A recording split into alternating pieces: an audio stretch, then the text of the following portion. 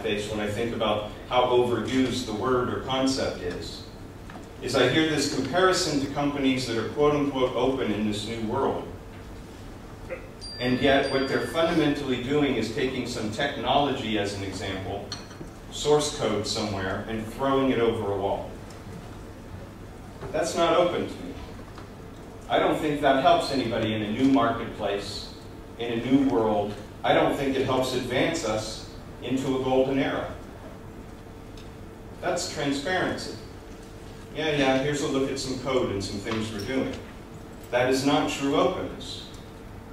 What open means in this day and age is about letting people in, letting other companies in to influence direction, aligning in new ways, changing business practices in that way, implementing completely new IPR schemes, intellectual property schemes and approaches, and being comfortable with it.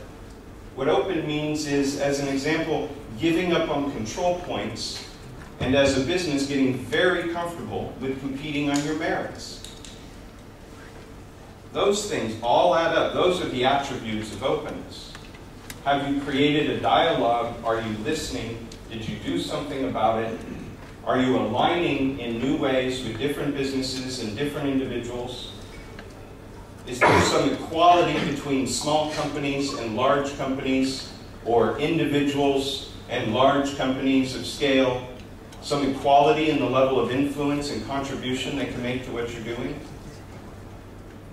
If no, then again, I think you have to question whether or not you've truly done something open in terms of a platform opportunity or otherwise.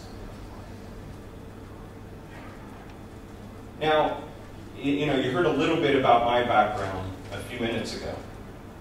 I would add to it, there's a company that I worked with years and years ago that was at one point called the Valley's oldest startup. It was B.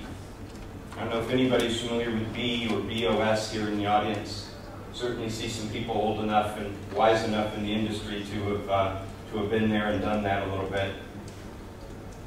But one of the things about B, before our assets were acquired by Palm, and before I went on to Symbol and to Nokia, I spent 2.5 years at Nokia. Before all of that, we were experimenting with open models and open concepts. And in some ways, because the business was not a real success, we failed miserably. But it's interesting, there's a group of individuals, a good core of 10 or 15 individuals who were part of that company. When you ask us, okay, what was that like to go back 8 to 10 years ago and be a part of that type of business where some great technology was created and so forth. And one of the things you would hear in terms of how we interacted with developers, how we interacted with potential licensees, how we interacted with press and analysts and other companies that we aligned with, you would hear we didn't really ever view it that we were working at a company. We actually didn't have concepts like operational efficiency. We had some scooters in the hallway. We had some people who were really messy, and you could tell because their cubes were overflowing. We had a tremendous level of chaos. But what we did have, again, if you ask these 10 to 15 core individuals, we had a movement on our hands. We had a collection of companies and individuals who were extremely passionate about what we were doing, whether or not they received a paycheck or not. In fact, most of these same individuals, when you speak to them, can't remember how much they made on B, or lost, for that matter. I was in the lost category, but just can't remember. And we gained a tremendous amount of experience. And each of those individuals today, it's interesting, you can find them in many places in the mobile industry. As the industry has gone to realize this opportunity of these converged markets, you can find them in places everywhere, leveraging that experience, getting out there and talking about what's truly open, and having that type of conversation.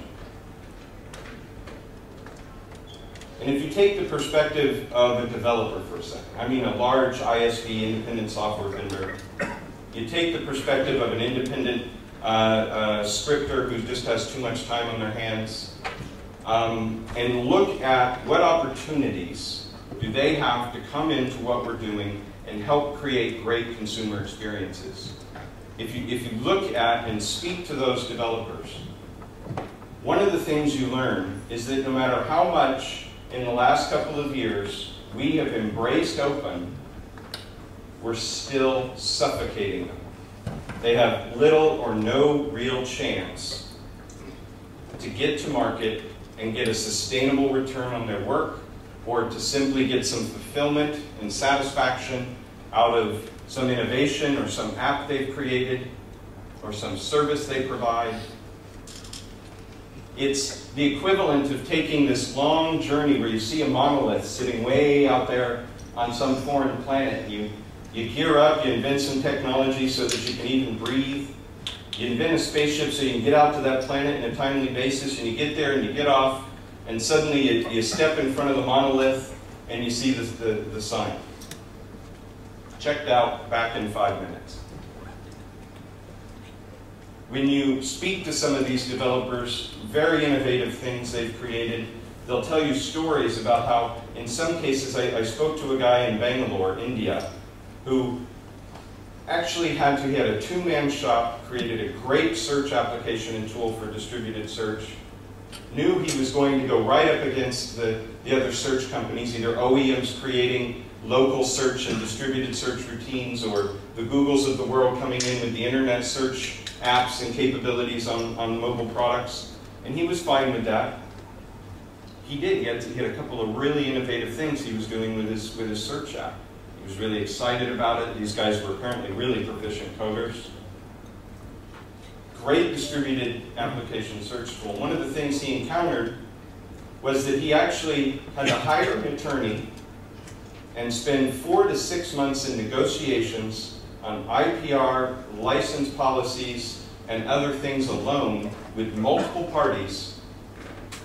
And by the time I met him, he said to me, he says, I don't even, I've got to go for a Series C round now and get some more money. I can't get through this. Can you help?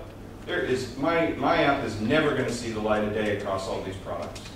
Never going to see it. That story you hear time and time again if you listen.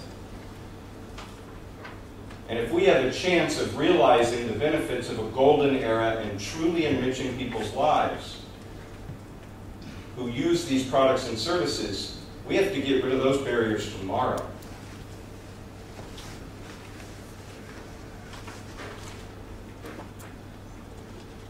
Another point I'll touch on